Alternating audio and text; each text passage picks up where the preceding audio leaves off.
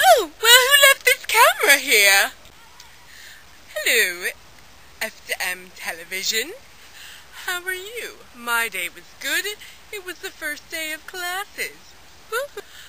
I'm back, and I am either subbing for Dominic or Trevor. I don't know who. But whatever. Okay. So this week's topic is unicorns. You know, this week's topic is unicorns, and most people think that unicorns is a ridiculous topic.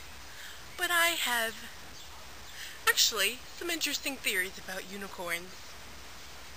I'm under a tree because my mama got home. So yeah.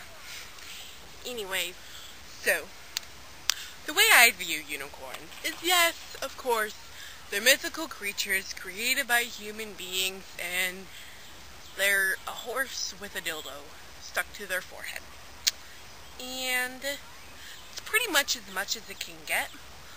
But I still like to think that there could, in some other universe, be a unicorn, because, honestly, they're a fucking horse with a horn. I don't think that would be that hard to evolve. I mean, there are plenty of animals with a horn on their damn head. So why cannot have a horse grown a horn on their head? Some horse could have just had a stump on their head, and because all evolution is, it's not survival of the fittest. It's not survival of anything. It's who passes down their genes. And, I mean, you don't got to be big and strong to pass down your genes. You just got to be sneaky and fuck someone before their husband fucks them. Or something like that. I mean, so, I think that just something that had a stump on its head, it's possible that, I don't know, it helped them give the horse orgasms better or something. And it grew and grew and grew and grew until they were able to kill things with it. I mean, honestly, it makes sense. Because horses are strong in the first place. Don't you think that one with a horn on its head would fight the other ones better, though? Because you can just stab people with it. You can stab their eye out. You could probably, like, bruise a leg so you would win a fight and take their woman or something. So, I think that there is a very good evolutional reason for unicorns. And I think that they could happen. And I don't think that they're nonsense. So, yeah. Anyway, I'm getting bitten. I like unicorns. Though, they're not my favorite. I don't really have a favorite animal. I mean, I like animals because I just like things.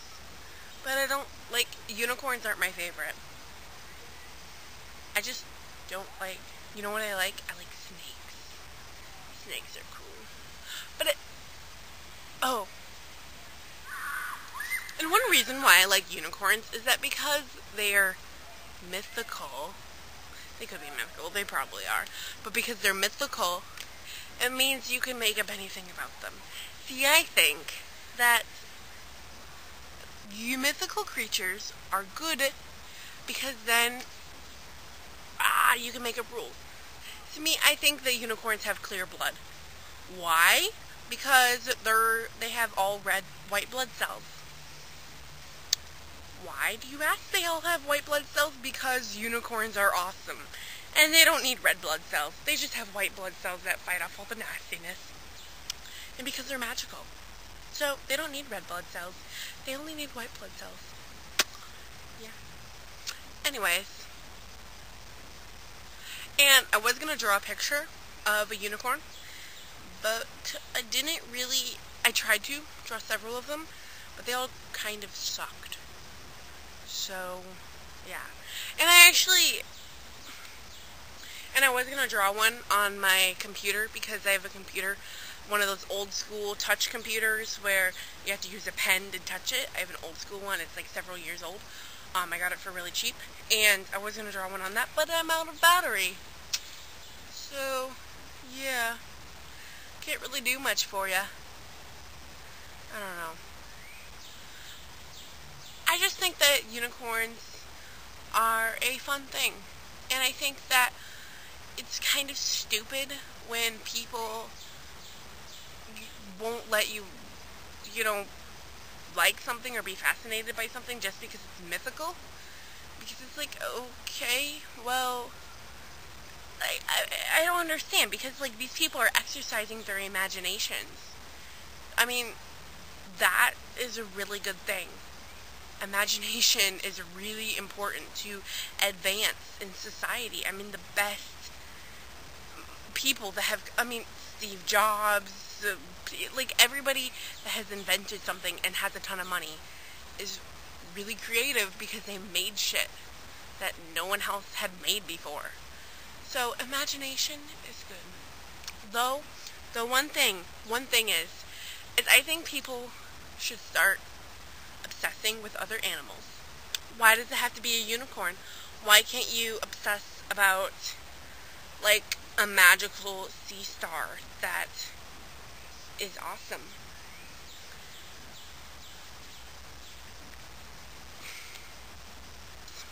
See, my rule I think, why does it have to be a unicorn? Why can't you obsess about, like, a magical sea star that is awesome? I mean, like, why can't you obsess about, like, some magical, awesome, like, why can't you obsess about, like, some magical, awesome sea star that has, like, 4 arms, and, like, it's awesome because it can give 5 hand jobs at one time, and if you cut one of the arms off, the arm grows another body, and then 10 people can get hand jobs rather than just 5. I mean, why not that? Though I suppose that's kind of like the octopus thing. This nasty bug, I don't know what it was, but it was freaked out by Annie, and it just squirted something at her. And now she's, like, searching for it again because she liked being squirted and, like, rolling in the grass. Fuck. So, anyways, I think that ends my video, because I have nothing else to talk about. Whatever. So, anyways, tell us if you guys liked this topic. Do you like it when we stay on topics? Like, or do you like it when we go, like, kind of on silly topics and do shit like that?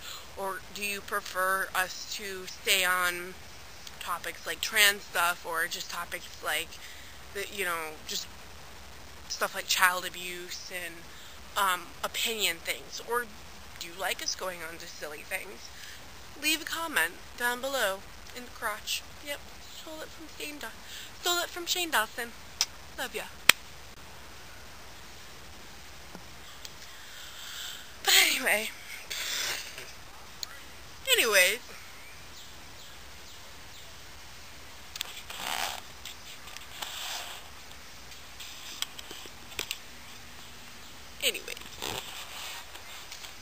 look at all the people. So this week's topic. Okay. Well, now that crisis is over, who